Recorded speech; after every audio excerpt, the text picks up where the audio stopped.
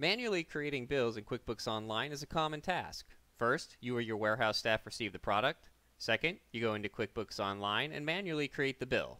Pretty straightforward, but there's a better way, and it's called Barcode. Barcode automates both your inventory tasks and the creation of bills in QuickBooks Online using barcode technology. Here's how. First, scan your PO barcode using a barcode scanner, smartphone, or tablet. Scan your location. Scan the SKU, and then enter the quantity you're receiving. Finally, tap the Process button. Your live inventory immediately shows what you've received on your smart device, Barcode, and QuickBooks. Here, you can see you now have 500. And in QuickBooks Online, you'll see the bill that Barcode just created and that the PO was closed. But Barcode does a lot more than that. The browser interface allows you to see your inventory levels by location, a history of your transactions, as well as an advanced mode if you're tracking batch items or serial items.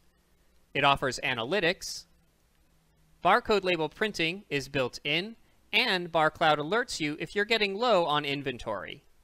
Barcode is not a one-size-fits-all solution. You easily control how you need Barcode to work for you from the system configuration page. For example, you may not be using purchase orders, and they're not required in Barcode, so you can easily turn them off. Plus, I can use a tablet to check inventory levels from wherever I am.